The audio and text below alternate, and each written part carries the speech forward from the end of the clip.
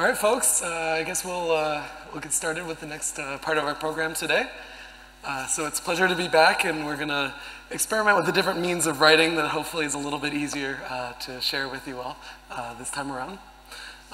So we're going to continue in our discussion of sort of topics right at the intersection of geometry and machine learning. Notice that when we talk about geometry and machine learning from the perspective of most of the talks that I'll be giving here at the Machine Learning Summer School, we haven't actually drawn any 3D shapes, right? These are all talking about geometry of the data that you have embedded in some high-dimensional space. Or in this case, we'll be talking about the geometry of the unknown variables that appear in a lot of machine learning problems.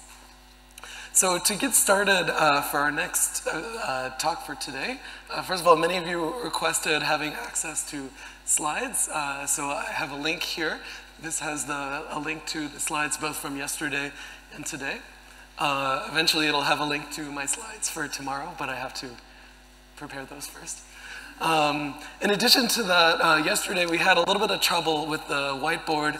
We're going to use an iPad today, but just in case, yesterday night I also wrote out all of the math that I thought we would do today, and there's a PDF inside of this folder where it's all written down. So we have a backup plan here.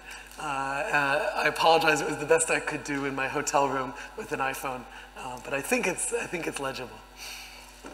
Okay. Hopefully, do you guys have access? Like the link works? Yeah? Okay.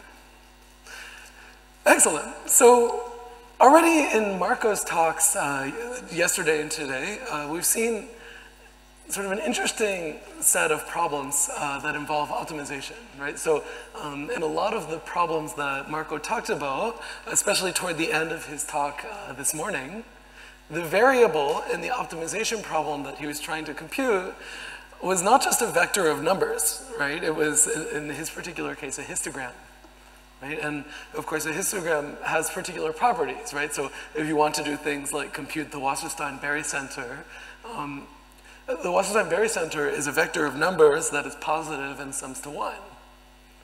Right? And this is a very typical scenario in machine learning context, that the unknown variable in our machine learning problem isn't just a set of numbers, but has some nice structure to it. And that's essentially what we're going to spend our time talking about this morning, is optimization problems, which are everywhere in machine learning, where the variable isn't just a vector in Euclidean space, but rather has some additional structure. And this appears everywhere. So very commonly in machine learning, right, I think the most common approach in learning, whether you're using TensorFlow and the deep learning tools or something more classical, SVM, what have you, all of these tools involve writing down some optimization problem, right? Typically, you write down some loss, whatever your loss is for your problem, pardon me. And you minimize it over some set of variables, right? Some constraint set. In the constraint set, today we'll use the letter capital M to refer to that. And the typical constraints that we have in machine learning often are very structured in nature. Right? And so the types of constraint sets that we have, sometimes it's as simple as just being a vector of unknowns. So for example, in the support vector machine, maybe you're searching for the separating hyperplane, and this is parameterized by a normal vector and a point. But oftentimes we see very common constraints that are common across many different applications. So for instance, maybe we optimize over unit vectors. A very common scenario is to optimize over the Stiefel manifold. Just out of curiosity, have people ever heard this term before? It's okay if you haven't. Yeah, so the Stiefel manifold is the set of k orthogonal vectors in Rn, right? So that's a set of k by n matrices, or n by k matrices, with the property that the columns are orthogonal to each other. Right, so for instance, in problems where you're trying to compute a basis for some space, which is a pretty common one, the Stiefel manifold tends to appear. There's a similar manifold known as the Grassmann manifold, which is of linear subspaces. And then there are other spaces that appear quite a bit in computer vision. Right? So for instance, in computer vision, it's very common to have to search for the motion or the position of a camera. And how do you typically do that? Well, you have to figure out the location of the camera as well as the direction that the camera is pointing, right? And that direction, maybe it's a rotation, and the space of rotations is this group called the rotation group, SON, right, which you might have seen by 3x3 orthogonal matrices and so on. And so what's a very common kind of scenario is you set up your favorite loss function, you have variables in some crazy space, and you try to optimize. You cross your fingers, you call it fmin in MATLAB, or stochastic gradient descent, or what have you, and hopefully what comes out is a useful solution to your problem. And this is a very common scenario to be in. So for instance, in structure from motion and computer vision, right, maybe your task is that you have many different views of a 3D scene, and you're trying to register them from one to another. And so in this case, maybe, I have different rotations of this 3D model, and I'm trying to synchronize them with each other. So between every two views of this bust, I have some camera motion that I think takes me from one view to the other, but they're not consistent with one another. So if I go from pose A to pose B to pose C, back to pose A, with the estimates that I have, maybe I don't get the identity matrix. So in structure from motion, I want to take all of these different kind of erroneous measurements of relative motion and put them all together into one coherent view of the world. A similar problem that appears in electron microscopy, something called cryo-EM. This is cryo-electron microscopy. This is kind of a trendy problem, especially numerical analysis. So in cryo-EM, if you have the electron microscope, I'm a mathematician, I don't really know what an electron microscope looks like, but in my mind it's like this very complicated device. I visited one a couple of years ago and it looked extremely complicated to me. But essentially you have some protein that you're trying to image, right? And proteins, they can have extremely complicated structure. And so what do I do? Well, if I'm very lucky, maybe the protein crystallizes, and that's how we were able to image things like DNA by essentially, crystallizing it into a regular structure that maybe I can view at a larger scale. But some proteins, that just doesn't happen. And so in the cryo-EM problem, you take a sample of some molecule you're trying to image, and you freeze it into a very thin sheet of ice. So you freeze a sample of this thing, and you take a razor and you shave a little piece off the top, and you put that into the electron microscope. And what you get is an image that looks something like image A here, which is a little bit depressing. To me, it just looks like white noise. So I think the signal to noise ratio here is like 0.1%, like it's extremely small. But hiding inside of there, right, there are these little molecules that are floating around. Well, they're actually quite large molecules, they're proteins and things, projected into the plane of the microscope. Right, so in the cryo-EM problem, you have extremely noisy images of a molecule whose shape you don't know, and you don't know where the camera was because you have no control over the orientation of the molecule as it floats through the liquid and gets frozen. Right? And so your task is to reconstruct the 3D shape, but you don't even know where the camera was, and your noise looks something like the left-hand side. It's really amazing that people can do this. It requires a huge amount of data where they take a giant sample of these molecules and they just image it thousands and thousands of times to put together. Now, one of the interesting takeaways from the cryo-EM literature in applied math is that the set of variables for this problem is quite complicated. On the one hand, you have the shape of the molecule you're trying to reconstruct. On the other hand, you need to figure out where the camera was, right? Because you have this molecule that's just floating through this liquid, and then you freeze it, and you can't control what angle you were taking the image of this thing from. And so the cryo-EM problem, you have two variables, both of which are quite complicated. One is the shape, and the other is a rotation. And the space of rotations is what we'll be kind of worrying about today, right? So that's going to be like a weird optimization variable because it's not a vector, right? It's a very structured object and one that's hard to work with. And this context comes up all over the place. In other places in sensor networks, so maybe between every pair of sensors you have some rough rigid motion that kind of estimates the distance. A very common scenario would be I have people walking around and each one of them is carrying a cell phone. The cell phones call each other, and so they have some rough estimate of the distance from my cell phone to my friend's cell phone, and then the distance from their cell phone to all their friends' cell phone. And the localization problem, my task is to try and place all of the cell phones on a map, right, based on these distance values. And the distance values themselves are quite noisy. But in addition to that, there's a problem, which is if I take everybody, I have my cell phone location, I have Evgeny's cell phone and some other folks, and we all step 10 feet to the left. Does the distance between our cell phones change? You're nodding, but no, it doesn't, right? We all moved the same distance, right? So the distance between the cell phones remains the same, right? So hiding inside of this optimization problem is the fact that our variable is not really positions in 2D or 3D, right? Because this whole equivalence class, this whole equivalent set of variables for our problem that are exactly the same, right? In other words, I can take a set of points, I can move them in a particular way, and the distances between those points don't change, right? And so really, somehow the space of variables for this problem isn't the set of points, is the set of points modulo this relationship that if I move them in a rigid fashion, their relative motions are the same. So anyway, these sorts of structures appear everywhere in machine learning and computer vision. And so we need to come up with nice approaches for how to solve these problems in practice.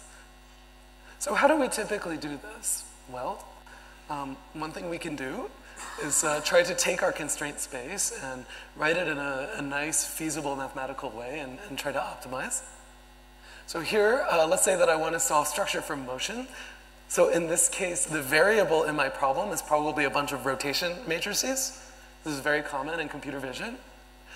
Well, what is the space of rotation matrices? Well, a very slick way to notate it is maybe to use this SO3 notation, but that's not particularly useful from a practical perspective, right? It's not clear what that means.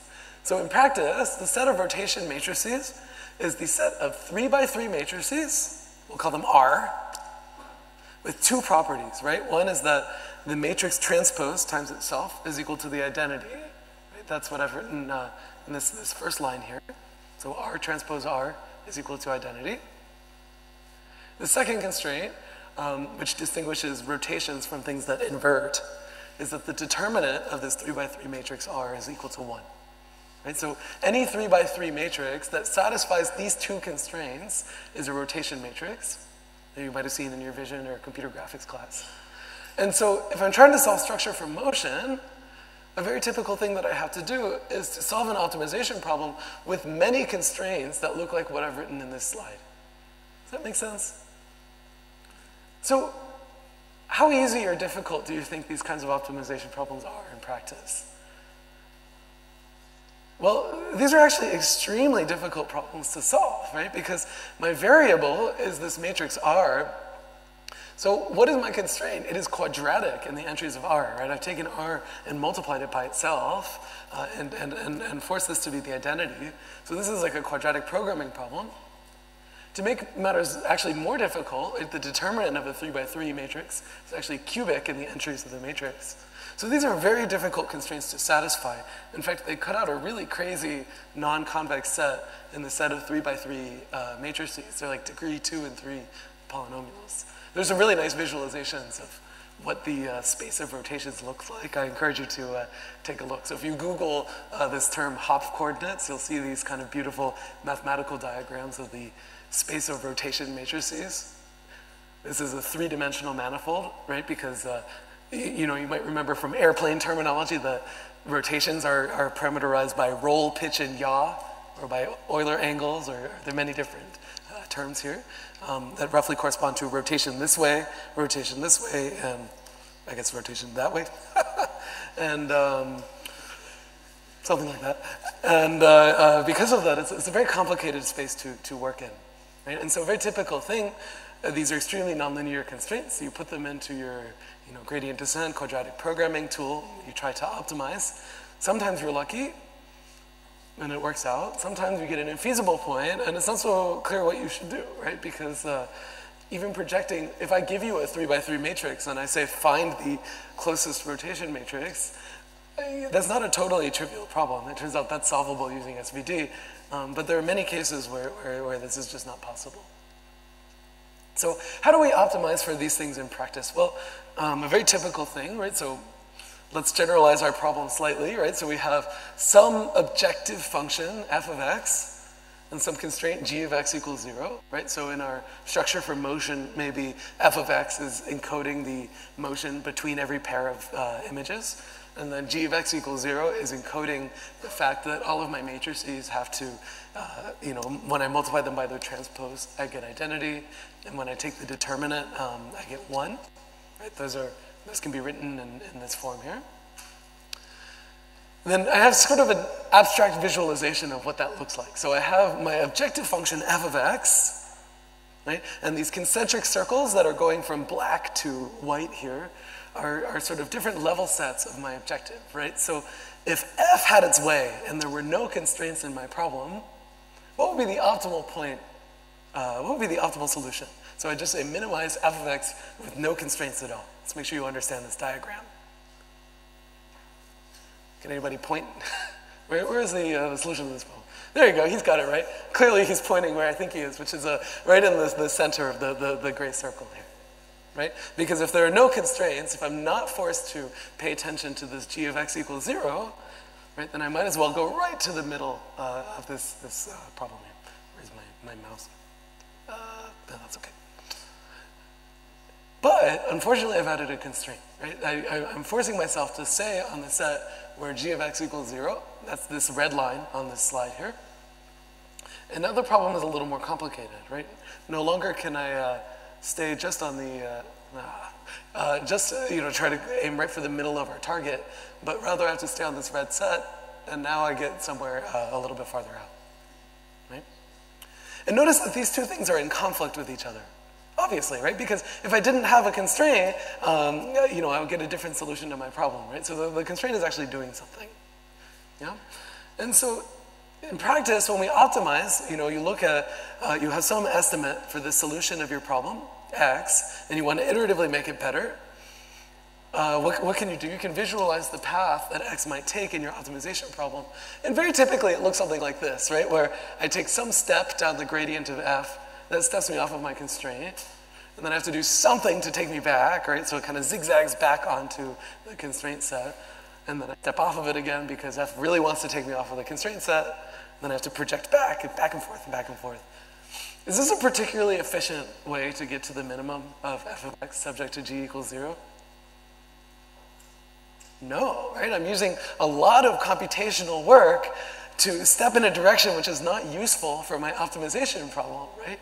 Because the second that I step off of that g equals 0 curve, that red curve, I have an infeasible solution to my problem. Like for instance, in structure for motion, I have a matrix that's no longer a rotation matrix. And that's no good, yeah? And so essentially, the question, and in fact, this picture is actually quite optimistic, right? In the sense that when I stepped off of my manifold, when I stepped off of my constraints rather, I was able to at least project back onto the constraints, right? In other words, in every other step, I stepped down the gradient, then I kind of jumped back onto the red curve. But in fact, even that projection problem of just find me the closest point on that red curve, because I took a gradient step and I left my constraints, is oftentimes equally difficult to the original optimization problem. In other words, I may not even be able to solve this projection. In some cases I can, right? Like if it's a rotation matrix, then it turns out you can do it in closed form. But this is not always the case. So this is our motivation for today, that very, very commonly, especially in computer vision, and also in some other problems like graph matching, semi-definite programming, some other places, you have a very complicated constraint set, and if you write down the sort of naive way of solving this problem, and just try to apply things like stochastic gradient descent, you can get a lot of trouble because essentially the gradient of your problem is in conflict with the gradient of your constraints. But at the same time, the types of constraints that we see are not so complicated, right? They fall into certain categories, things like rotation matrices and orthogonal vectors or semi-definite matrices. And the question is, can we use special properties of those spaces to accelerate or improve the behavior of our optimization tool? Okay? So today we're going to discuss a very different approach and perspective on this sort of problem. And this actually links to our discussion yesterday. So remember yesterday, we were talking about embedding problems. We had this Swiss roll data set, right, where you had a plane and it was kind of curled up on itself. I noticed at the hotel breakfast we had this morning, they had something kind of isomorphic to that, and I tried to take a photo, but it didn't work out. But in any event, remember there were two different words that we used to describe these embedding tools, right? They either were sensitive to extrinsic geometry, this is tools like PCA, MDS, and so on, or they were sensitive to intrinsic geometry. Right? So the intrinsic geometry of that Swiss roll was the fact that when you unroll it, it's a two-dimensional plane.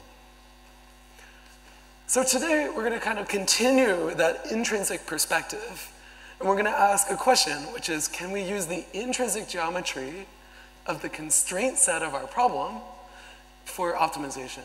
So in other words, let's say that I attach a bead to that red curve, and I say that I just can't leave that curve. There's a universe where I just don't know how to leave that curve. Can I write down an optimization algorithm that looks like gradient descent, right? Looks like our favorite tool in machine learning, but just doesn't know how to leave the constraints. It couldn't if it wanted to. And that is going to lead to this manifold valued optimization tools, which is what we'll talk about today. And so the basic perspective we're going to have here, usually this diagram, they have ants walking around on a Mobius strip, but I think that's kind of disgusting. But anyway, I found Mario Kart driving instead. I thought that was better.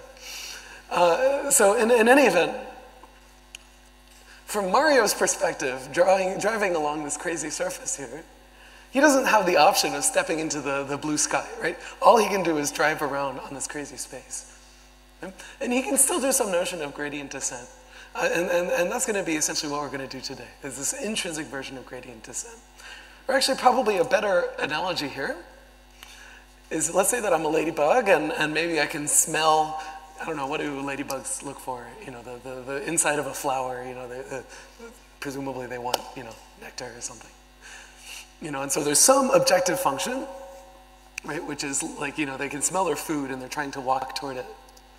But of course, the ladybug is walking along a curved surface, right? Leaves are actually, I think, slightly hyperbolic often, right? It's something about the growth pattern. From the ladybug's perspective, is it solving a crazy constrained optimization problem?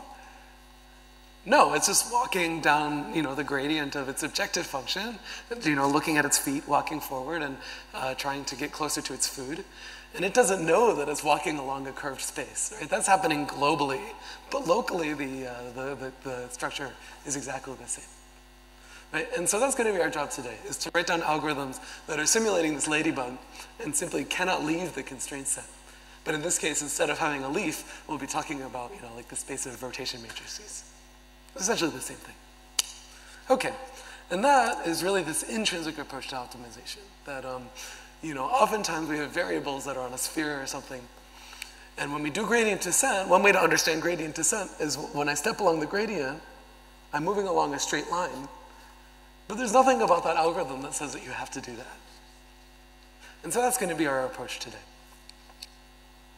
Okay, so our starting point, as with almost any story in modern machine learning, is a particular formula that looks like this. How many of us have seen this formula before? I think many of you have. Yeah.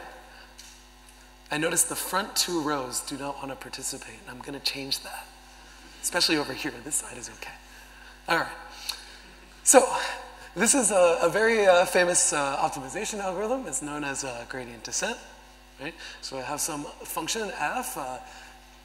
In optimization, we call it a function. In machine learning, we call it a loss.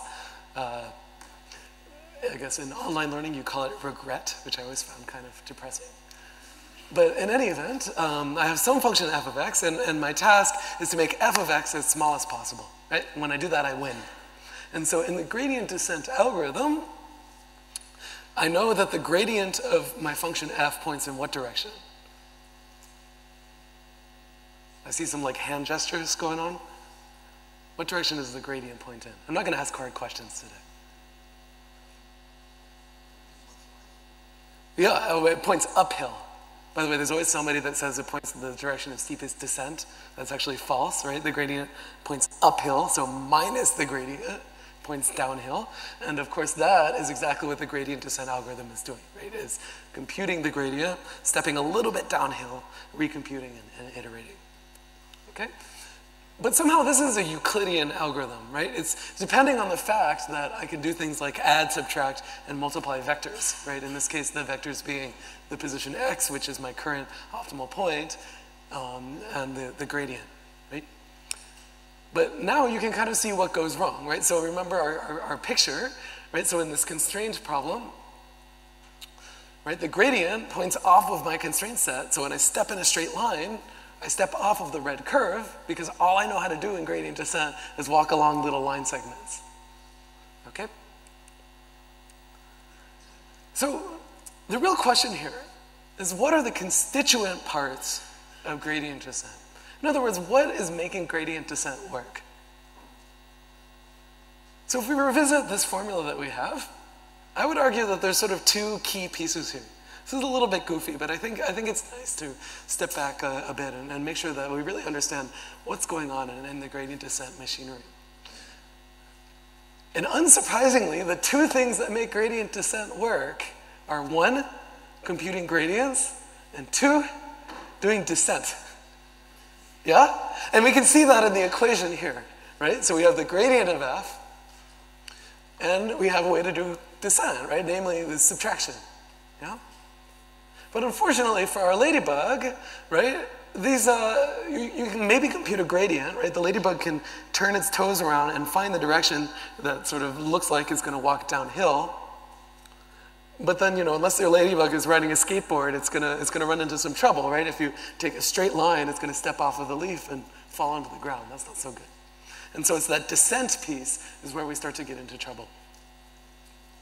So today, we're going to motivate algorithms that essentially look exactly the same as gradient descent, just dressed in fancy notation. Right? So here, we're still going to be able to compute the gradient of a function, but we're going to have to be careful that the gradient is going to keep me in the tangent plane to my function. So in other words, like, if I'm the ladybug, I'm walking along the leaf, and I notice that, like, above my head, I can smell a better objective function. Is there anything I can do about that? No, right? Like, I'm stuck, I'm constrained, I guess ladybugs have wings, but that aside, I'm constrained to walk along the manifold itself. So somehow that direction is irrelevant, right? So the first thing that we're going to have to do is to find what does it mean to compute a gradient when I'm constrained to stay on a particular set. And then the second thing I'm going to have to do is do the descent part of gradient descent, and we're going to replace that with something called the exponential map, or more generally, an object called a retraction, which is the sort of key object in this manifold valued optimization world.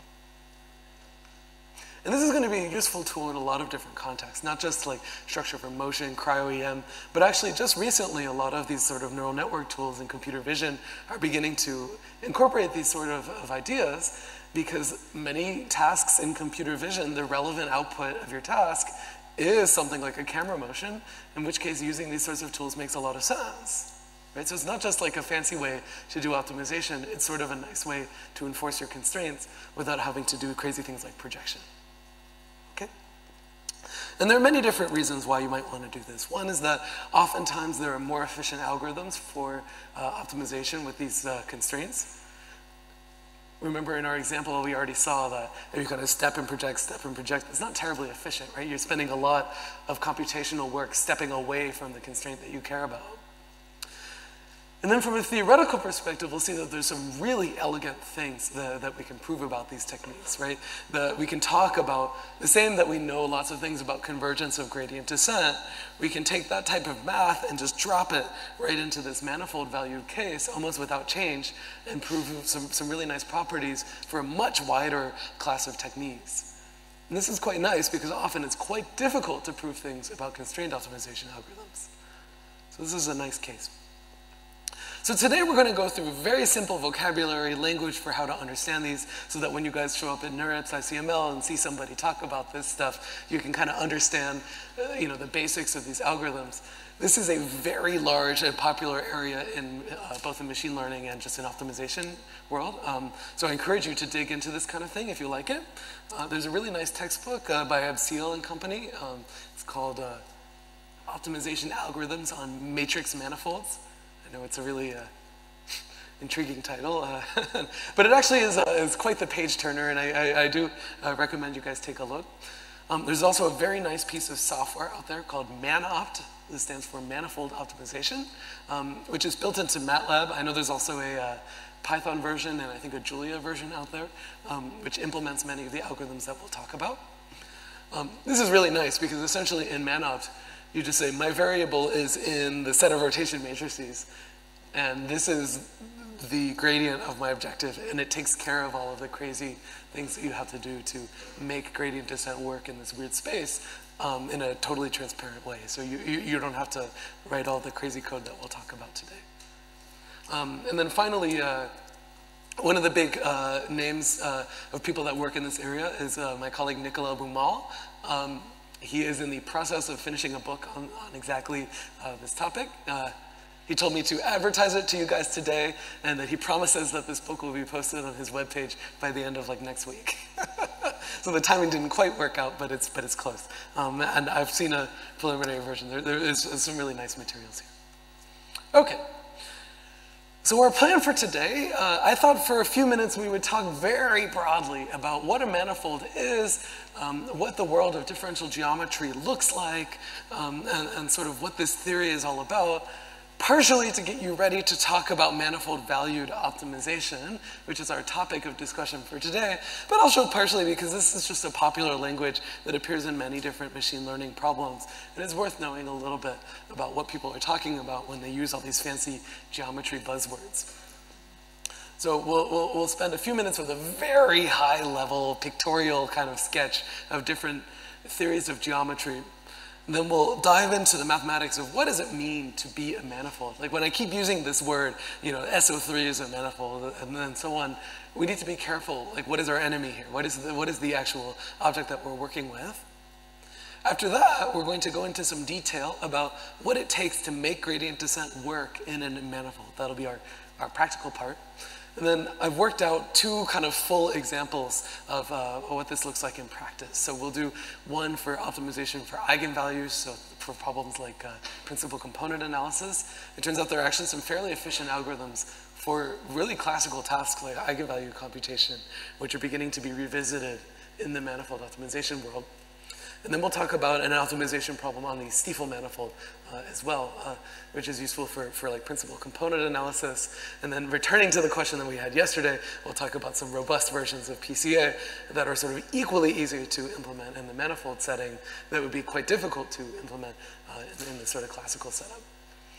And then finally, I'll highlight some interesting research papers and directions that you guys can look into if you're curious about this field more broadly. Incidentally, if you're curious, this is not an area that I work in, so I actually spent the last week kind of learning about this area and using it to teach it to you guys today. So I will attempt to have intelligent answers to your questions, but there is a high probability of I don't know as an answer, although I'll try to hide it in math language so you don't know. Okay, so we keep using the term manifold.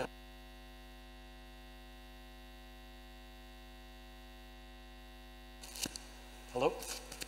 Oh, that's back on. So I keep using terms like manifold and differential geometry.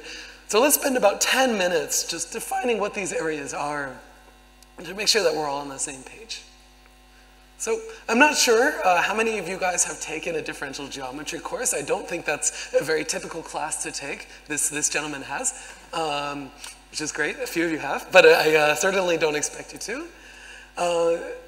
But I do think that many of you have taken a geometry class at some point in your life, probably in high school.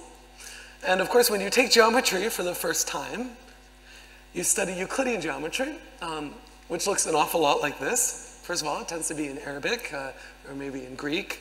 But that aside, if we take a look at Euclid's Elements or any of these famous old things, there's something a little bit disappointing. Right? I mean, essentially, when you take your first geometry class, it's all about learning how to prove theorems. It's a little bit less about geometry, right? In particular, I mean, what are the shapes that you study? I mean, there are things like triangles and circles. But unfortunately, in geometry, of course, the shapes that we really care about are bunnies. And this formalism does not really fit particularly well into using a straight edge and a compass, right? Like measuring straight lines and angles. And so it turns out, despite what you might have learned in high school, that there was about 500 years of development beyond these early theories of geometry that are relevant to our everyday lives. And that is what begins to motivate the theory of differential geometry. And so there are many different textbooks out there that are very famous in the area of differential geometry. I think Do Carmo is one. My favorite is this series of textbooks by Spivak. Has anybody encountered these books before? There's actually 5 textbooks, each of which is about 200, 300 pages worth of material in differential geometry. I don't think anybody's ever actually read them. But I really like the introduction of Spivak's textbook. He talks about, he wants to write the Great American Differential Geometry book. I have no idea what that means. But the nice thing about these books, they're written in the 1960s, and the textbooks have these like very kind of hippie cartoons with like Gauss and Binet being friends, and it's very cute. But in any event, differential geometry is all about the study of smooth manifolds.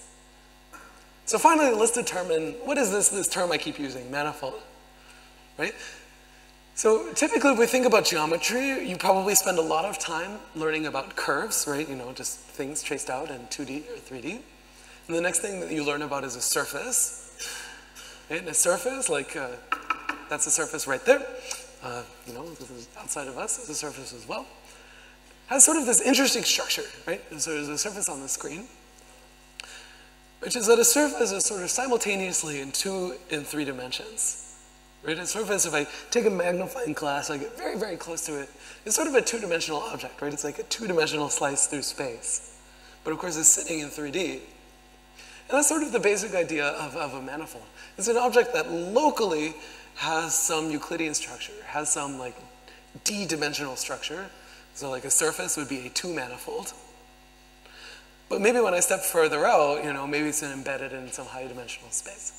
So that's the basic takeaway in 2 sentences or less of what a manifold is.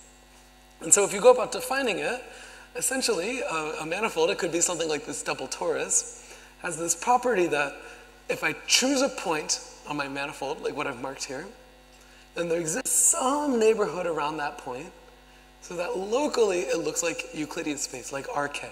In other words, there exists some map from RK into that neighborhood that's smooth, bijective, well-behaved, all that good stuff. It doesn't have to exist globally, right? Like it would be very difficult to take this double torus and map it into the plane in an intelligent way, but just in small neighborhood around every single point. Okay, so we'll formalize that in a minute. Now, everything that I've drawn for you guys so far sort of goes back to theory by Gauss, right, on differential geometry of embedded surfaces. When we use embedded, what we mean is that, of course, this double torus is sitting inside of 3D, right?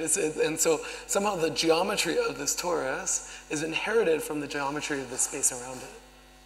But that's not always true. And so if you fast forward about 100 years, there's another very famous mathematician by the name of Riemann, who had what in retrospect was kind of a simple observation, but one that was really profound. Let's take a look at a map of the world here. And, we've all drawn maps, I hope. And of course, a map is itself a geometric object, right? It's a rectangle, right? In fact, it's like, what, about 10, 15 feet wide on our screen here. It has some number of meters, I have no idea. And, some number of meters tall. And, but when we look at this thing, do we think of distances between, Mexico and somewhere in Africa as being measured in meters? No, obviously not, right? Like these distances are in miles, as proper distances should be. Okay, and so what was Riemann's perspective? He said that I have this one object which is encapsulating the geometry, right? I have a rectangle, and when you guys look at this rectangle, you can see that the United States is closer to Mexico than it is to Africa or whatever. But there's 2 different geometries at play, right? There's the geometry of the rectangle, and then there's the geometry of the Earth, which is what the rectangle represents. Yeah? And to make matters even more complicated, here notice that there's 2 line segments marked on this map here. right? There's one between Mexico and Africa, and one from, I'm not even going to try because I'm going to get it wrong, and I don't, we're somewhere over here, as far as I can tell.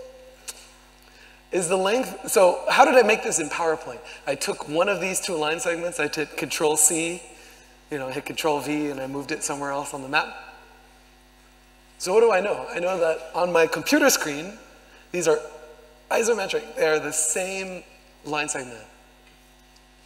Are they the same line segment on the map of the Earth? No. And so that was Riemann's big observation, that we need to decouple connectivity, right? That's what this map is telling me. It's telling me what things are connected to what, from the way that we measure distances, lengths, and angles. And moreover, the way that we measure distances, lengths, and angles can change from location to location, right? That like the way that we measure them in Mexico is different from the way that we measure them in Russia from the perspective of this map. Hopefully from the perspective of mathematicians is the same, but that's a different matter. Okay, and so essentially Riemann noticed that this is a pattern that appears all over the place. To go back to an analogy that we've already discussed today, let's say that I have two ants walking along a surface. Do the ants probably know that one of these surfaces is a sphere and one of them is hyperbolic? Just by like looking around? I mean, if the ant is really, really tiny relative to the geometry of the surface, probably not, right? It just looks flat. Yeah, like for instance, if I walk outside of Skulltech, can I tell that the Earth is round? Probably not. I have an internet community that tells me otherwise. Yeah, but of course, if I walk far enough, maybe I notice that I end up back where I started, and now I know that the Earth is no longer flat. I have to walk a long distance. And Riemann noticed that even locally, ants can measure this phenomenon, but they have to do that in a kind of a complicated way. So for instance, maybe I don't have just one ant walking along my surface, but rather I have two. And moreover, these ants are holding hands. They're friends. Yeah, and so they stand right next to each other, they point their toes in the same direction, they hold hands, and they start walking forward. Then it turns out three things can happen, right? And that's happening on the screen here. That actually, what the ants will notice, here's not ant, maybe it's Evgeny, I grab his hand, we start walking together. Yeah, I tried. Is that actually, they'll start tugging against your hands. That's like the third case on the screen here. Or maybe you get closer together. And essentially, what we notice is that the ants can actually measure curvature just by walking together in circles or by holding hands. And that's sort of Riemann's perspective, that it turns out that you can measure things like curvature very locally by taking very small steps, but you have to do so in a very complicated fashion.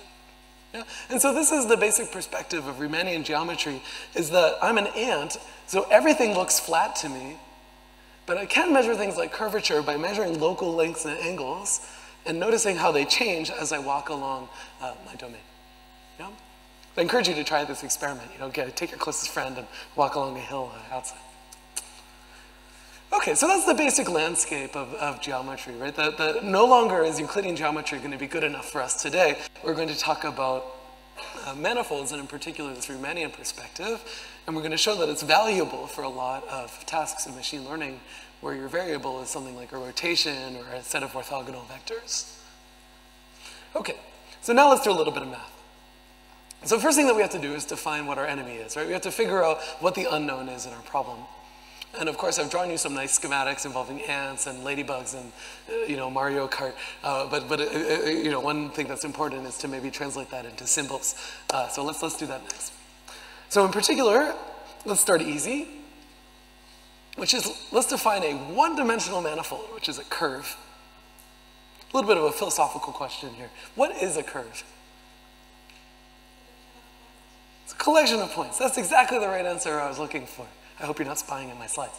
But I think that's actually not the definition that you learn in calculus class, right? What you learn is that a curve is a function from t, right, time, to points in 3D. And that's a reasonable definition, but let's see where it can go wrong, right? So if we want to define a curve, maybe we think about it like a function. I think this is a pretty common thing to do, right? So like gamma of t. And of course, if I draw a schematic like this, life looks good, right? This looks correct. But let me give you a perfectly valid function of t. which is that gamma of t is 0. Is this a curve? Yes. I would say no. I would say this is a point. Yeah? Because as I vary t, I don't move anywhere, right? So if I'm looking for something that is intrinsically one-dimensional, I didn't find it, right? I found something zero-dimensional. And to make matters worse, let's take a look at these two functions, f1 and f of 2 of t. So f1 of t is just drawing a straight line in the plane. What is f2 of t doing? It's actually also drawing a straight line. It's just that at time 1, Mario Kart hits on the accelerator, the car drives twice as fast, but it's still drawing along the same curve. Are these different curves? No, as geometric objects in the plane, they're the same. Right? So as a representation, using a function is probably not the right way to encapsulate a piece of geometry. In fact, here's another example where if I'm talking about smooth curves, right, this is a set of smooth functions, but they map into a non-smooth set of points. Right? There's a cusp here. Okay. So anyway, I think I've belabored this point. And thankfully, our colleague here has exactly the right answer, which is that a curve is not a function, it's a set of points. It's a set of points in 2 dimensions, 3 dimensions, with a particular property, which is that if I zoom in really close to that set of points, it has a one-dimensional structure. Right? So how could we formalize that? Right? So again, we want that a set of points is something that locally looks like a line. So here's our definition in its full glory. I'm sorry, it's a little hard to read. I encourage you to glance onto one of your colleagues' screens if they have loaded up the slide on their computer here. So what is the definition of a curve? Well, it's a set of points, maybe in Rn, it doesn't really matter if it's in the plane or not, with the property that for any point P, I can take a little neighborhood U around it. Hopefully you can see that on the screen. And in that neighborhood U, there exists a function gamma, so this is where function is okay, that maps into the curve. And in particular, gamma has the property that its derivative is never 0. It's like a car that can never stop, right? And what that gives me is that I can't have this case where my car stops and I just get a point. I can't get a cusp because in order to get a cusp in a differential way, I'd have to stop the car, turn the steering wheel, and then keep driving, right? So this is our sort of hack for making sure that I have a differentiable curve. Is to say that my parametrization, my function gamma, cannot have a derivative that vanish. Does that make sense? So the basic takeaway here is that a curve is a set of points, it's not a function, and around every point, there exists a function locally that maps into a neighborhood of that point with the property that its derivative never vanishes. So in other words, I could drive a car along it, right? So the function would be like the position of the car as a function of time. And that's it. That's our first definition of a manifold, but of course it's one-dimensional. And so our next task is to talk about other dimensions, right? So it would be very difficult to drive a single car all along this triple torus here. And so instead, we have to be a little bit more complicated than that. In addition to that, we also have to deal with the fact that we need to find an analogy for this condition that the gradient never vanishes, right? That the derivative never goes to 0. My car can't stop. So in order to do that, of course, I have a function. I'm going to define its derivative or its differential. Hopefully you guys remember this from calculus class. We'll do this kind of slowly. Another term is the Jacobian matrix. Right? So if I have a function from Rn into Rm, then the Jacobian matrix is just all of the possible ways I could differentiate it. Right? Like the derivative of every output with respect to every input makes a matrix. Now in differential geometry, we tend to prefer a slightly different notation. We'll come back to that in a minute. And that's something called a differential, and that's what I'm showing at the bottom of this slide. And the differential is an operator, which is the thing that takes a vector and multiplies by the Jacobian. This is a very typical thing to do. So rather than having matrices in differential geometry, we tend to talk about operators. This is just complicated notation to get you guys confused. But essentially all it is whenever we talk about an operator like a differential, it's just the thing that takes in a vector and gives you back the product of that vector and the Jacobian matrix. So this is a complicated way of encoding a Jacobian. And we'll see that schematically that's going to provide us with some sort of nice way of describing certain things in geometry. Okay, So just like we talked about curves as being sets of points, a manifold is also a set of points with certain properties. And now we're equipped to describe this formally. So a manifold is something that is locally Euclidean. So it locally looks like maybe k-dimensional space, but globally it's curved. And so in order to formalize that, with this crazy definition here, which is hard to read, but again, just look at the picture, that's going to be okay for today. So a manifold is a set of points, so that around every point there exists a map. Sorry, I guess this is an m-dimensional manifold. I'm sorry, I was using k before. There exists a map G into this manifold where the derivative of G has full rank. So in other words, remember I have the Jacobian, it's like m by n. The dimensionality of the column rank or the row rank of that thing is equal to m. So if we go back to our definition of a curve, this is sort of a generalization, right? So this is exactly the same thing as like, you know, when I drive along the curve, my car can't stop. But now you can't do that in any direction. And the useful fact that is going to be particularly useful in manifold optimization is that level sets of a function are manifolds whenever the derivative of that function doesn't vanish. Hopefully we remember what a level set is, right? So like a level set would be a function from maybe the plane into the real numbers. Then the level set of that would be like the set of points where f of x equals 1, or c more generally. So we notate that as f inverse of c. And that thing is often a manifold. So every once in a while it'll like degenerate to a point. And you can detect when that happens by looking at the derivatives of f. Okay. So this is just a very typical way that people check whether something is a manifold. It comes from the implicit function theorem, if you remember that. Okay. So the final object that we're going to need, and then we're going to go back to machine learning optimization world, is something called a tangent space. There are many different ways to describe the tangent space of a manifold. I think we all kind of know how to think about tangents, right? So if I have a surface, right, then the tangent is like the plane of vectors that touch the surface at one point. One nice way to formalize that is, let's say that I have a manifold, and now I draw a curve along that manifold. So I'm driving a car, and the car is driving along the surface. It can't leave the surface. And I look at the velocity of the car. And the velocity vector of the car is necessarily tangent to the manifold, right? Because if it were off of the manifold, the car would be jumping off of the surface, right? And so in differential geometry, actually a sneaky way to define the tangent plane is it's the set of all velocities of cars driving through a point. So it's like the gamma prime of 0, where gamma is a curve along the manifold that hits the point P at time 0. This forms a vector space. Okay.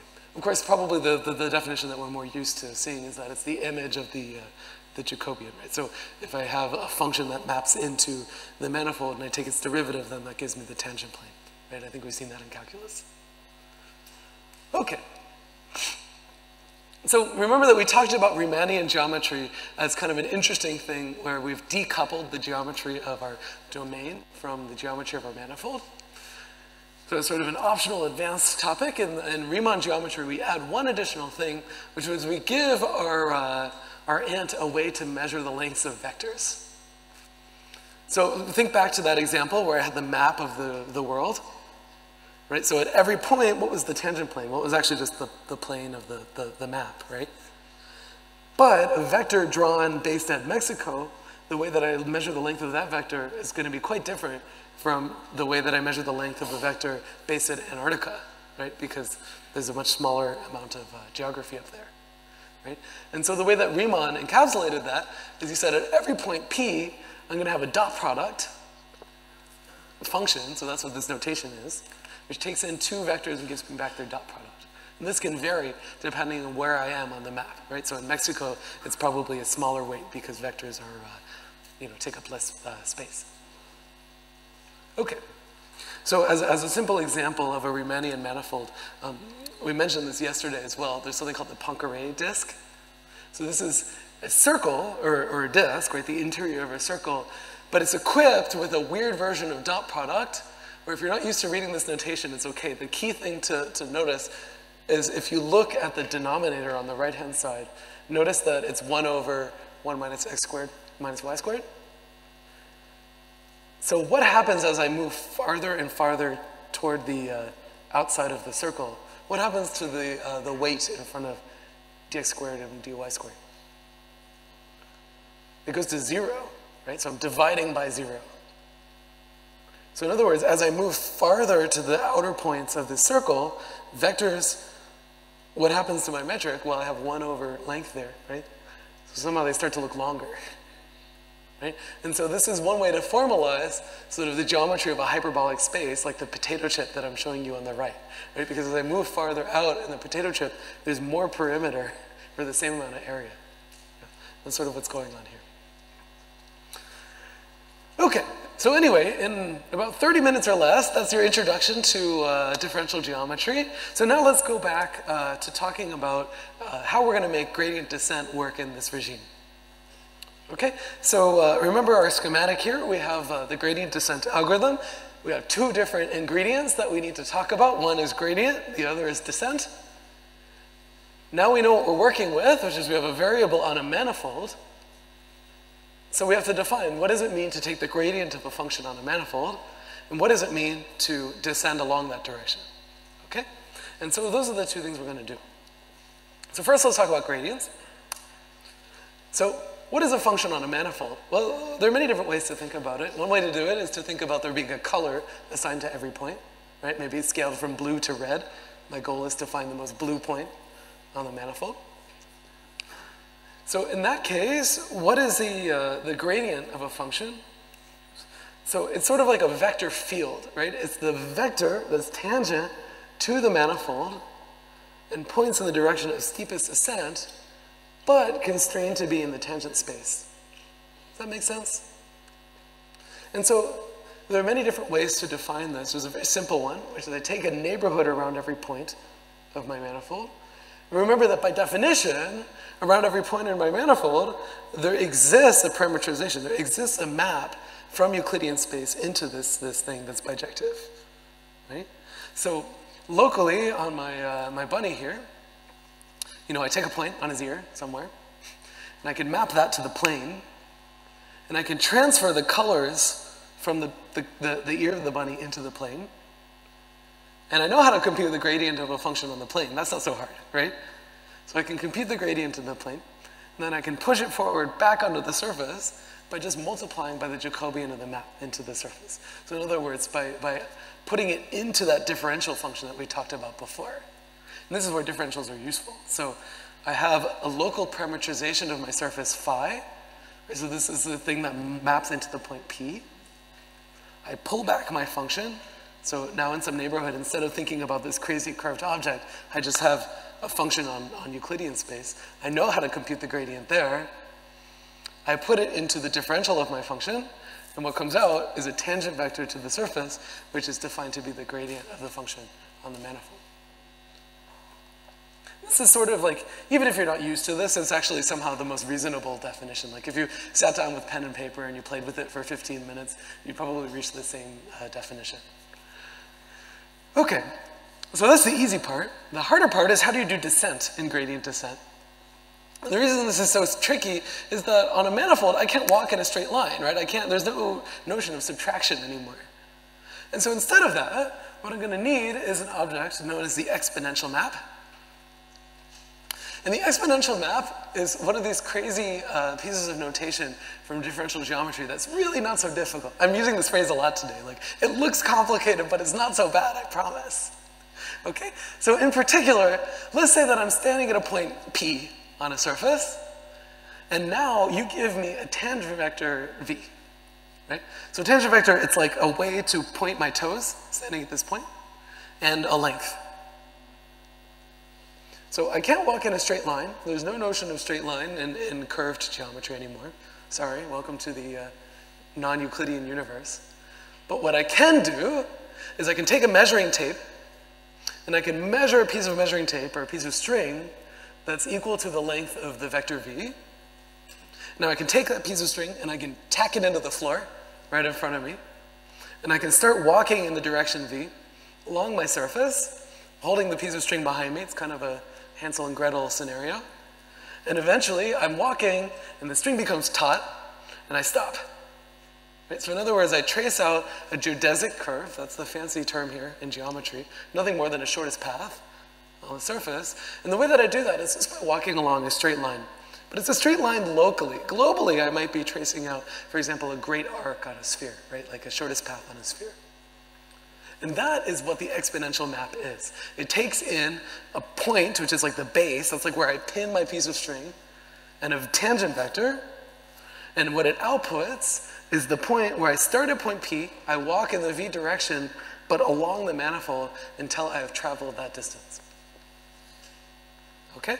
And so that's going to be our new kind of replacement for the descent step in gradient descent. All right? Unfortunately, there's a problem. There's always a problem.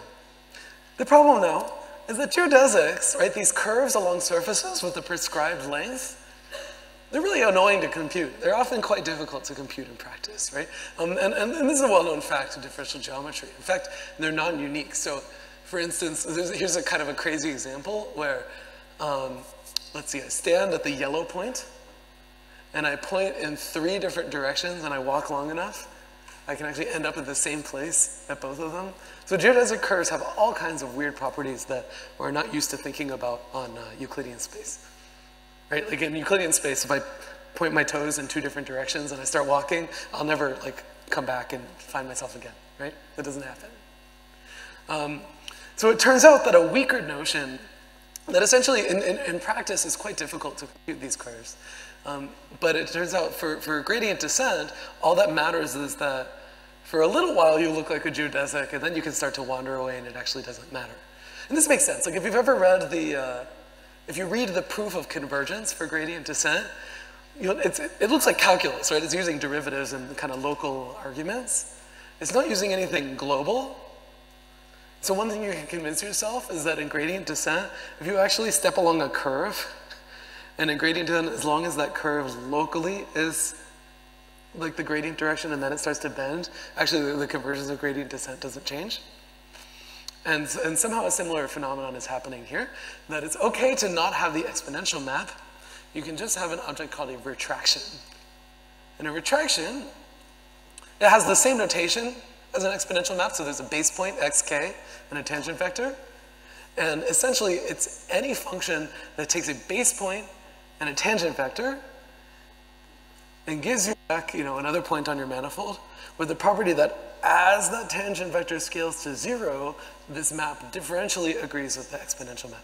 So locally, it looks like walking along a geodesic, and then globally, it can drift off and do something else. Okay. All right. So let's see, I'm supposed to end at 12:30, so I think we'll skip.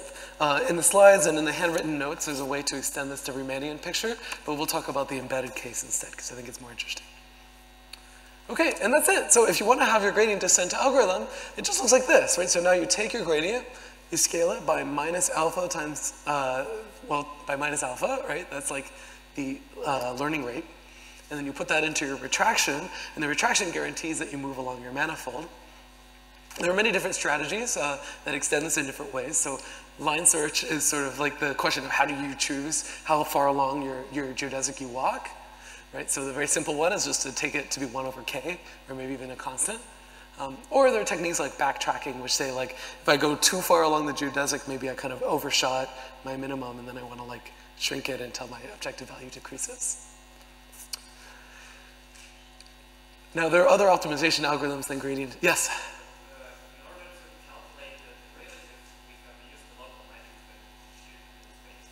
Yes.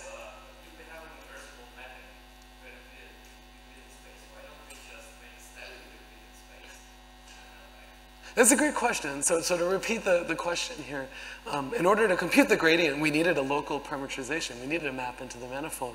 So why not use that thing as a retraction? The answer is you often can, but remember the definition of a retraction requires a special property, which is that the derivative of the retraction looks like the identity matrix locally. It looks like geodesic. And that is not a condition that you need for your parametrization. So there's an additional condition that you have to check before you can do that. Okay. One question you might ask, there are other optimization algorithms out there. One of them is Newton's method. I'll encourage you to take a look at Abziel's textbook for how to make Newton's method work on a curved manifold. I think it's largely of mathematical interest at this point. I think it's very difficult to make these things work in practice. It turns out that defining the gradient of a function on a manifold is not so hard. Defining the Hessian involves the curvature tensor, and then stuff gets much more complicated. Another kind of interesting extension, by the way, is that a very popular idea in machine learning right now is convex optimization. And there's actually an extension of that notion on a curved manifold. This is called geodesic convexity. And especially in negatively curved domains like potato chips, it turns out there's some very interesting things that you can do. Okay, so I thought I'd use our remaining time today to do at least one and hopefully two examples of manifold valued optimization. So we'll start with an example on the sphere, and then we'll do one in this more complicated space, in the Stiefel manifold. So wait, where's my second page? So the first thing I thought we'd do is just talk about the basic objects that we've been defining in the special cases. So first of all, the unit sphere. I think we've all seen it before. It's a set of vectors whose norm is 1. This is a manifold. We didn't actually check that, but it's easy to. So what is the tangent space of a sphere? I think you can kind of guess it, right? So at a point P, the tangent space is actually all of the vectors that are orthogonal to P, right? So the picture you should have in mind is that, you know, here's the point on my sphere, here's the tangent plane. Notice that these two things are orthogonal, right? And so that's a very easy way to compute the tangent space.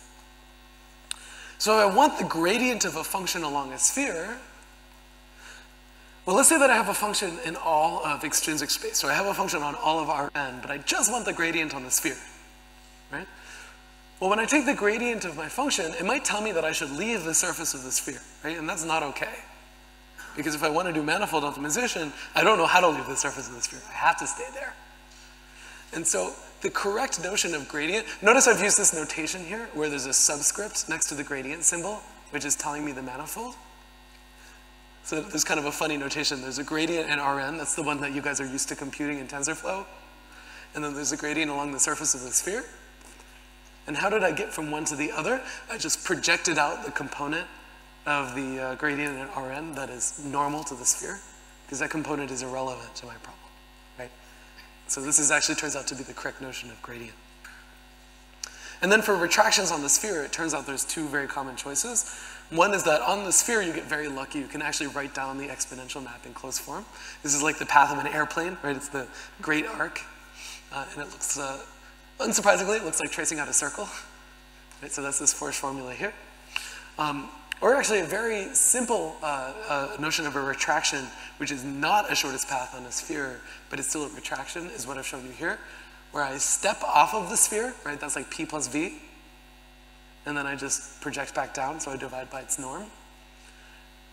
Is this thing the shortest path on a sphere? No, right? I mean, if V is very large, like, you won't loop around the sphere, right? You'll just, like, kind of asymptote. But one thing you can show is that for small v, it looks like the shortest path. Which is not entirely surprising, because it's sort of like the shortest path in 3D plus a projection. Yeah. Here's a more interesting example. So here's the Stiefel manifold. This is a set of orthogonal vectors. This is actually a very common manifold for machine learning applications, because oftentimes you'd like to find like a low-dimensional projection of your data. I think principal component analysis. Right? So in PCA, what is your variable? Well, it's a set of PCA directions. Right? And what are your constraints? Well, it's that they're unit length and that they're orthogonal. So in other words, your set of PCA directions is itself on the Stiefel manifold. Yeah? So one way to formalize the Stiefel manifold is this set of matrices that are n by k. So n is like the dimension of your data. K is like the number of PCA vectors. But they have to satisfy this constraint that x transpose x is the identity. This is saying that these vectors are orthogonal to each other and that they're unit length. What's the tangent space of this manifold? Well, this is a good excuse to do a computation. So let's see if we can switch to the iPad here. I'm nervous. We'll see if this works. So I plug that in there. Now we pray.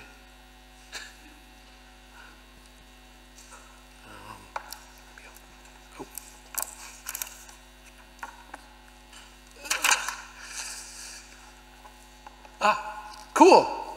Look at that. Yeah. I don't read Russian, so hopefully there's no expletives on the screen. Okay. All right. Let's check. Thanks. All right, so now we have the set of x. Wow. Yeah, this is much better than before, huh? Okay. Such that x transpose x is equal to the identity. And remember that the tangent space of a manifold is like the velocity of a curve moving through that manifold. Yeah? So let's say that I have a curve. Oop, and that's okay. Oh, that's okay. So let's say that I have a curve x of t, like that. And now x of t has this property that x of t transpose times x of t is equal to the identity. And now let's take the derivative with respect to t. So by the product rule, what am I going to get? So let's call xi is equal to x prime of t. That's okay. Maybe I'll try this other app. So is equal to x prime of t. Yeah, so this is cool. So when I differentiate that relationship that was on the screen before our app died, then what I'm going to get is that xi transpose times x, oh, this one's weird, plus x transpose times xi is equal to 0, right? And so the tangent space of our manifold at a particular point x, hopefully this is legible even if it's a little weird looking, is equal to the set of matrices xi so that this relationship is true. Okay? This is actually a pretty straightforward manifold. Is that at all legible? It's also, this is why I sent you guys those handwritten notes that are in the PDF, so you can take a look there. They're also written in that set. Okay? This manifold admits a nice retraction, which is really beautiful. So the retraction here is going to look like the following. So let's see.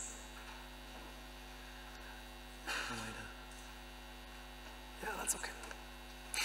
So you want to erase or what? Oh, I was going to see if it was easier if there was a simpler pen that wasn't so sensitive. But this is fine.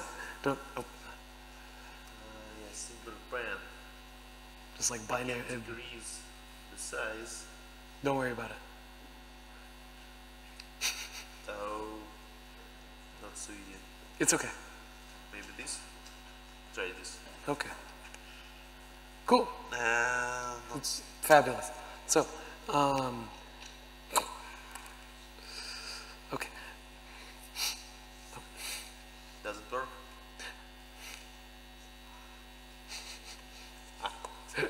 You know, we can't, no blackboards, huh? We can't, let's maybe just try the notes thing. We'll try one more time. Okay, so, right, so we have this retraction. Remember, the retraction takes in a tangent vector and a point, which is on the Stiefel manifold, and now puts another point on the Stiefel manifold. So in this case, there's a really nice formula. X plus xi, the identity, like that, which is the minus 1/2. Now, this seems like kind of a crazy formula, but there's two things that we have to check. Okay.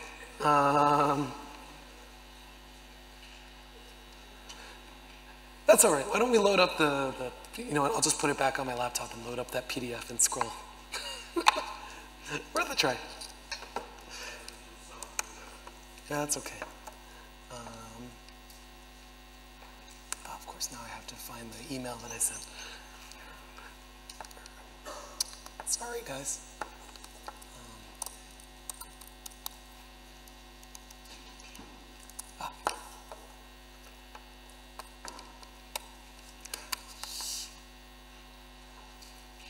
We'll do the, you know, like the Martha Stewart version, like when something is going wrong and she like pulls out something from the oven that's already made. Okay, so Here's our retraction. Let me project in a way where you can actually see my screen. What was that? No, I'm not going to do that. We're good. Thank you. Okay, so right. So here's our retraction formula, which is the one that I showed you guys before on the screen here. And the two things that we have to check about our retraction. The first one is that it doesn't leave the manifold, because if it did, it wouldn't be valid. And the second is that it agrees with the exponential map locally, right? So how do I check if this thing agrees with the, is on the manifold? Well, remember that the manifold is defined by the set where, X transpose X is equal to the identity. So now I plug this into the retraction. I have the rotation, or rather the retraction transpose times itself. And when we plug into algebra here, right? So remember, this is our formula for the retraction. On the right-hand side, here's this transpose. When I expand the square, I get X transpose X. What's X transpose X? Well, remember that X is on the manifold by definition. So what is X transpose X? It's the identity, right? That's the definition of the Stiefel manifold. Then I get these cross terms, right? X transpose xi plus xi transpose X. But that's 0 by definition of the tangent space. And then finally I get xi transpose xi. Right? So that's what this middle term is here. But notice that I have, right, the inverse square root is on either side. So when I multiply these three terms together, I get the identity matrix. Sneaky, huh? So in other words, I showed that I have a function that for any x and xi pair stays on the Stiefel manifold. And the other thing that I have to check is that it agrees with the exponential map. So in other words, if I have, let's say that I have xi of t now, this is like a tangent vector, right? So remember what the exponential map does, right? I point my toes in a direction, and then I have xi is like the distance and the direction that I'm going to walk along my manifold. So if I want to agree locally with the exponential map, then I start with xi equals 0. That's saying don't move. And I move a little differential amount, and I want that looks like a geodesic curve, right? So in order to get that, I take the derivative of a retraction with respect to t, where xi is a tangent vector, and it starts out as 0, and then it starts to move out, right? And what do I find? Well, essentially, when you crank through the calculus, I'm not going to bother doing this because it's a little bit hard to see on the screen. Yes? No problem. How do you get the form of rejection function? Oh, I just wrote it down.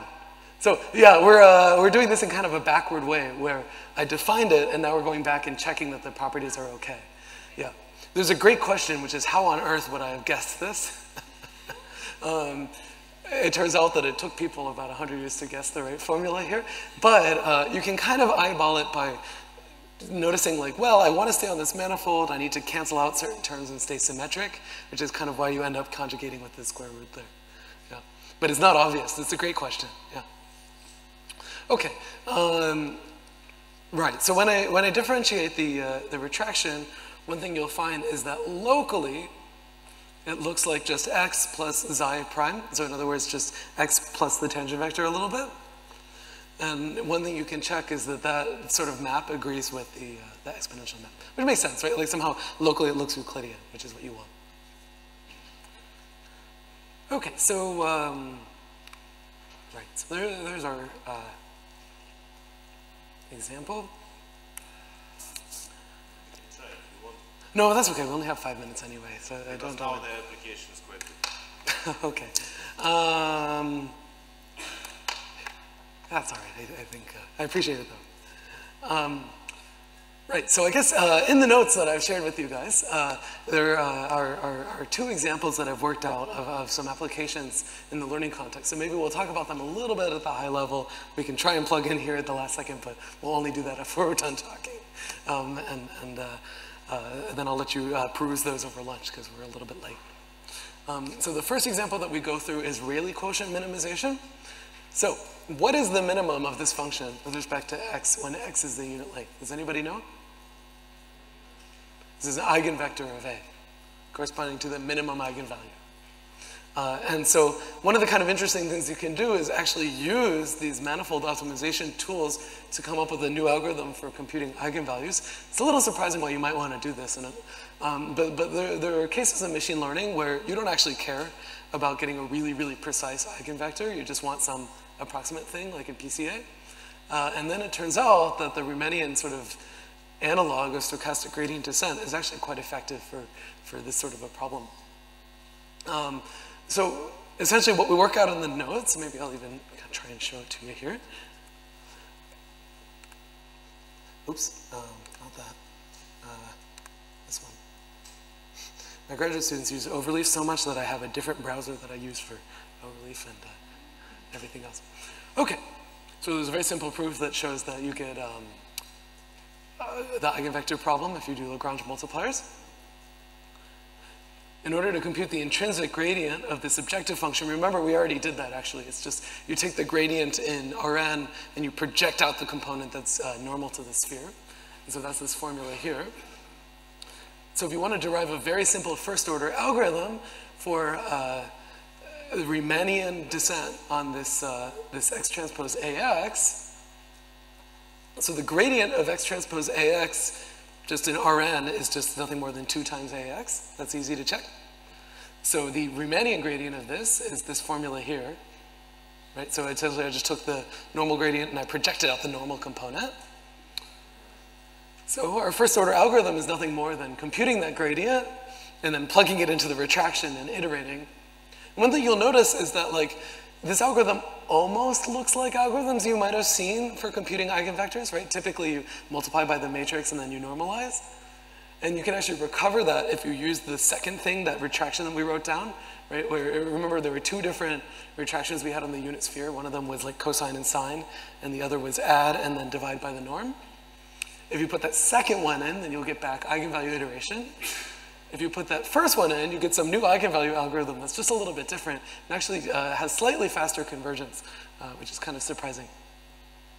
One of the applications that's suggested in Abzil's textbook that I thought was kind of clever is for refining an estimate of an eigenvalue. Sometimes you have an approximate eigenvector from these iterative methods. And maybe you like care about the 5th eigenvalue. You don't care about the first or the last. Well, you can still cook up an objective function which is minimized at any eigenvector. And he does that in a sneaky way where he takes the gradient of f, right? So that's just like a times x. And he takes the norm of that thing squared. Remember, the norm is 0 at any eigenvector of our matrix A, right? So now we have an objective function which is minimized at any eigenvector rather than just the minimum eigenvalue. And so you can run the Riemannian gradient descent algorithm here, and it gives you like a nice technique for taking an approximated eigenvector and making it better. So the other example, we're about out of time, but the other example that we do in these notes here, I'm sorry, it's hard to write down, is the problem here. So this is on the Stiefel manifold. So remember that, again, this Vk of Rn is these sets of k vectors in Rn that are constrained to be orthonormal to each other, right?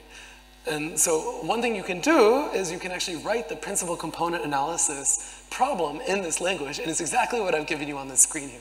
So like the columns of A are my data, right? So X transpose A is like the dot product between my basis vectors and my data, right? So then notice that this is a max now instead of a min, and essentially what I'm trying to do is to find the basis where if I project into that basis, I get the best dot product with my data. And it turns out this is exactly the same as the PCA problem. So that's derived in the notes here. Yeah. So it's easy to prove using SVD. And the nice thing, and I think we'll conclude with this, is that one of the nice things that this allows you to do is to take the simple PCA problem and extend it in different ways. So for instance, maybe I want to do robust PCA, similar to the question we got yesterday. So every once in a while, one of my data points is garbage, and I don't want to include it in my PCA problem. So in other words, I have that set of dot products with my basis vectors. And then what do I want to do? I want to take the L1 norm of the set of dot products, which ends up leading to something called the mixed norm formulation, which is what I provided here, where I take X transpose A, and then I take the norms of the columns not squared, and I sum them all together. This is a very common model for robust PCA. Or maybe I have a slightly different model where I want sparse PCA. I'd like my PCA vectors to not have too many non-zero entries. in which case the L1 norm should be on the entries of X rather than the entries of X transpose A. And so you can work through both of those. And the nice thing is that in the manifold optimization world, all of these are equally easy to optimize, right? I just compute the gradient of these things, and I use this predefined manopt machinery, which is used to walk along this manifold, and it's really equally straightforward, whereas the kind of standard algorithms for PCA break down, right? So this is sort of a nice technique for modeling and changing the PCA problem in different ways, and then leading to different models with different levels of robustness. So in any event, I encourage you guys to take a look at the notes that I've shared with you. They work through the algebra quite carefully. They had to because I'm new to this area, so I had to do it quite carefully. Yeah, so you can get a feel for what it takes to do computations in this manifold valued optimization world. In addition, in the slides that I've shared some pointers to some other research papers that use these things. Here's a giant table of every single variation of PCA and where it appears in the manifold optimization literature. This also appears in semi-definite programming, so the cone of matrices that are semi-definite is itself a nice manifold, and with a nice exponential map. People use it for Netflix problems, synchronization, all kinds of good stuff. And if you look at the repository associated to the manopt library, you'll see there's this huge zoo of examples where they essentially take, it's kind of nice, you can take an entire research paper in machine learning and implement it in like 5 or 6 lines of code by just taking the gradient of the objective, identifying the correct manifold, and optimizing. So with that, I think I'm holding you guys from your lunch, so maybe we'll stop for there. I'm happy to answer any questions you might have now, or maybe over lunch is probably what we prefer. So Rodrigo, do you have announcements? Well, actually, it's not lunch, it's the next lecture. Oh, fabulous. All right, sorry. So, we have another lecture.